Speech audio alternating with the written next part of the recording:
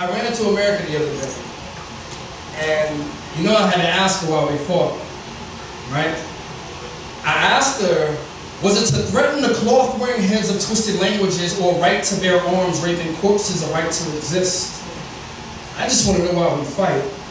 Because I'm a private and this underclassman making corporate decisions to slay those innocent children.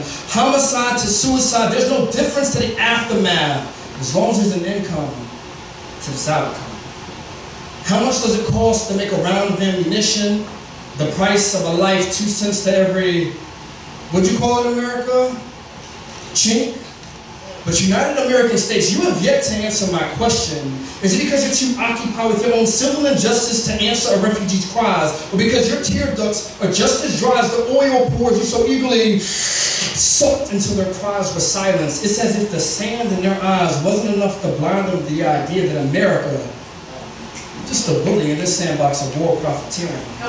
Star-Spangled Banner, you'll blind me no more with your whitewashing idea of a swinging dick contest. This cotton war won't stall me again. No quickies again, just a 10-year fault to come into a nuclear fallout, so catch it if you can.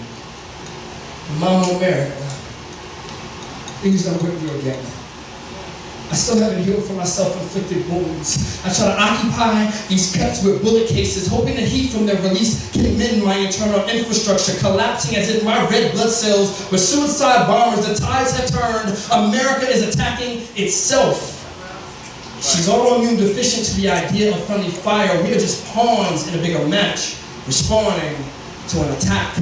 I wear brass undergarments to protect my genitalia, preventing the raping of another land. Sister Africa, Brother Asia, America has touched me in a private place.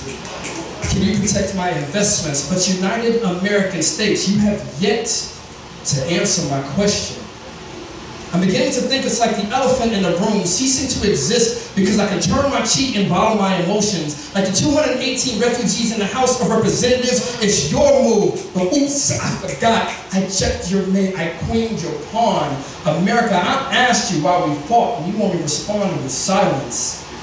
So I guess we fight to have a voice to creep into every home and deliver a shot of uranium into the veins of freedom.